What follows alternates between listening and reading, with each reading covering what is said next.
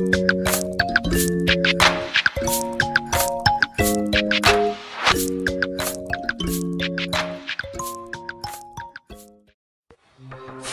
today we're going to be talking about A Touch of Jen. And I gotta censor that photo because booties. I walked into Barnes & Noble thinking that this was going to be a fantastic book. However, well, first let's just kind of spill the tea. Also is going to have to warrant a big fat spoiler alert, because I am going to be ruining the plot of the book for those who actually still want to read it. When I read the sleeve, it sounded very promising. However, as I began to actually read the story, please don't watch the video any further until you read it. For those of you who are thinking about reading it because of the interesting cover or premise, let me ruin it for you. The suburban couple's name is Remy and Alicia, who are in a city and living in an apartment together. Cool, okay. So I'm assuming these two are the ones who are going to be obsessive and stalk Jen. Jen is kind of like the modern Instagrammer. Everybody wants to follow her, they adore her posts, they adore her in general, and she's got a fake internet persona of being this positive, bubbly person. Well, behind the scenes, that's not so much the case.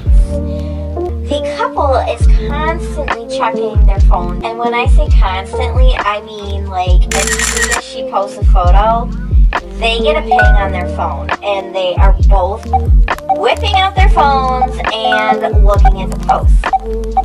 They even will be sitting on the couch together and get this notification that Jen's posted another awesome Instagram photo of living her life, hashtag best of Jen. From there, essentially go and critique every little detail about the photo. And I mean, that's fine. The story is being set up for stalker story. And that's what grabbed me in the first few chapters. However, the character development of these couples, it's just so flat and boring. Before Alicia moved in, Remy actually had a roommate named Jake. So Jake's also in the picture. Alicia and Remy are like kind of keeping their life a secret, and obviously they don't share this with Jake. They hate that. They hate everything. And just the dialogue of them judging everybody, I don't know, it's super like bitchy and annoying, and it's just constant. That's fine, you're trying to like make your characters quirky, cool, but like,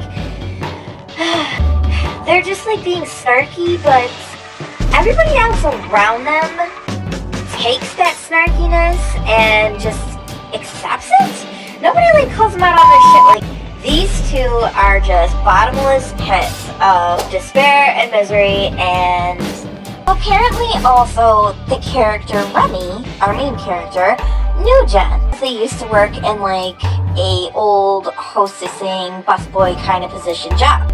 So in order to tie it in with the premise of this plot, for them to get closer to Jen, you would think it'd be a stalker story of them literally like couple stalking her. He gets invited on a trip, not by Jen really, she was just kind of like, hey, if you guys want to come to the beach and like learn how to surf, that's cool, that's what we're doing. And then they both, because of their obsession, are like, yes, we can get closer to her. No. Essentially, it's Remy trying to learn how to surf and failing, and then being mad about failing, and then, ironically, not liking Jen's boyfriend. Holy cow, big surprise. And they're in a van with, like, these pretentious friends of Jen, and none of them are relatable. So, during that whole, like, 200-page of them being in the vacation home, Remy hears something outside. Apparently, Alicia sleepwalks. And when she does this, she like goes into the kitchen and just noms and touches her one night, like with her hands around Jen's throat, and Jen like wakes everybody up and is like, oh my god, she tried to kill me. The normal reaction of stay the hell away from me. And Alicia's over here like, but why? I love you, I want to be friends. And Jen's like, no, you're so weird, you tried to kill me. I don't know, everybody else is like, Jen, stop being a dick. And Jen's like, what the f? Even her boyfriend, Horace, yes, Horace, was like, Jen, you're being overreactive. Like, what? Like, your girlfriend was being choked and you're just like, girl, chill. There's a moment in the book where Alicia was like, hey, yeah, I'm gonna hang out with the girls. And Remy's like, I've got a concussion. I'm gonna stay behind. And again, there was no interest from Jen to Remy. Remy obviously is like obsessed with her. But so now all of a sudden when she's taking care of him, he's interesting. Even though the whole book she's like, you're super weird, you're a creep, you're annoying. Like, and Remy's like, oh no, I've dreamed about this moment all my life, yes. But then he's like, oh, this doesn't feel right. Not because of Alicia or any moral high ground he has, but just because he's like, I've got a concussion and I want to remember it, because what if I don't remember it because of my concussion? So he's like, get off me. They hear like scratching, mainly Remy. And Remy like follows the sound and sees like a mysterious weird creature that's like next to the pool. Oh, I really hope this isn't going to like play into something weird. It does. It plays into something weird later on.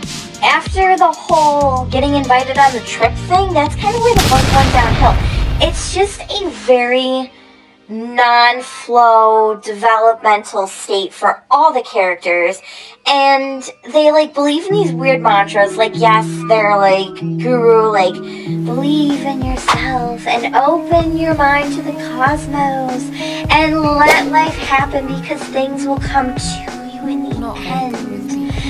I mean, okay, there are also people out there that are like that, but I mean, this one girl's so pretentious about it.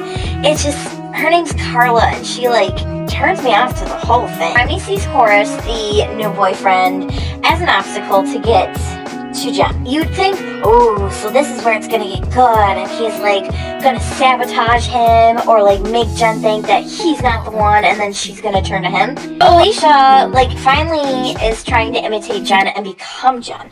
Like, she even saves a sweater that Jen gave her because her clothes were wet, and she, like, buys Jen's makeshift jewelry that she, like, has been trying to sell off of her website, like, on Etsy or something.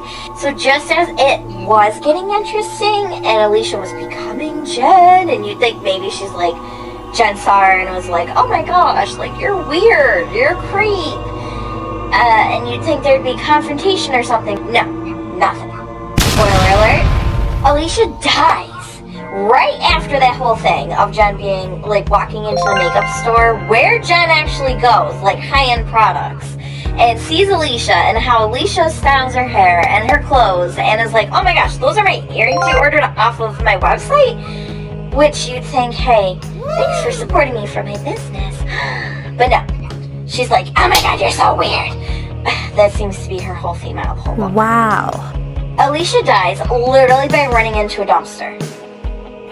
I'm not joking. That's how she dies. In Remy's grief, Carla shows up and she's like, the cosmos wants you to be with Jen. And he's just like, I mean, sure, I would love to be with her, but also, like, my girlfriend just died in a bike accident. And this is where the book returns so weird. Like, it does a complete 360, 180, what have you. I mean, like, here's that same scratching sound again. He's like, Alicia? Alicia's ghost? Is that you rummaging in the kitchen? It's this, like, creature thing? Like, all of a sudden we're in a sci-fi fantasy. So now we're in the Alienverse, and there's, like, a glitch in the Matrix. But I was not expecting a creature from another timeline to weave its way into the book. Like, that is not... I literally thought this was like a coming-of-age soccer media social influencer kind of story, and that's the whole reason why I wanted the book. So Remy actually is like, Jake's like, dude, you're probably like grieving, like, I mean, you should probably go see a counselor. And apparently Jake's mom died, or was murdered, so he had like this recommendation for like a anonymous group.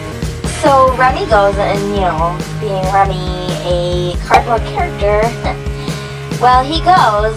So Remy still, you know, is checking Jen's Instagram Instagram, but he's not like as avid now that his partner's gone. He's like sad, and he's like, this just isn't the same anymore. And Carla is like, now is the time to talk to Jen. Somehow Jen agrees to like go meet him at a bar, and he like catches a glimpse of the creature.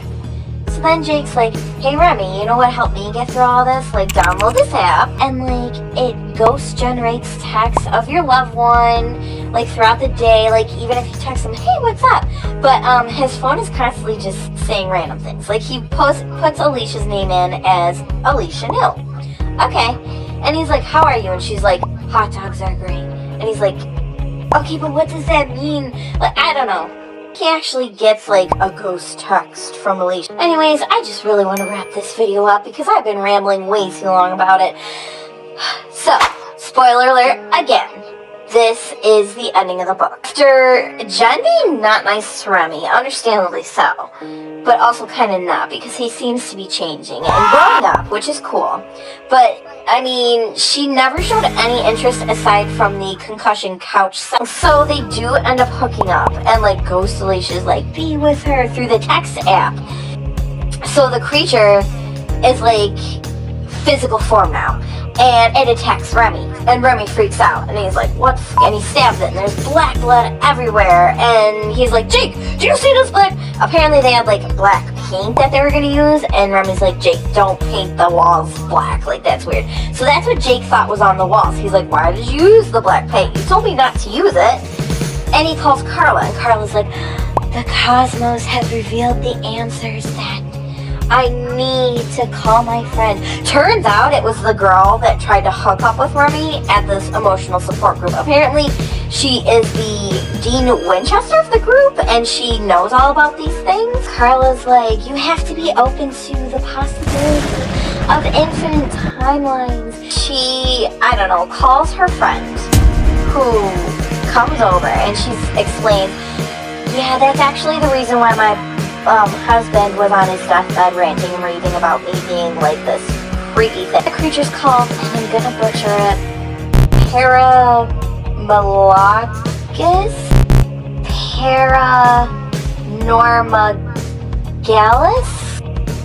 Paranormagalis. As it's described in the book, it's like this like praying mantis thing with like pincers. Yeah, that thing, pincer-wise. Like, when that thing opens its mouth, it's like a bug.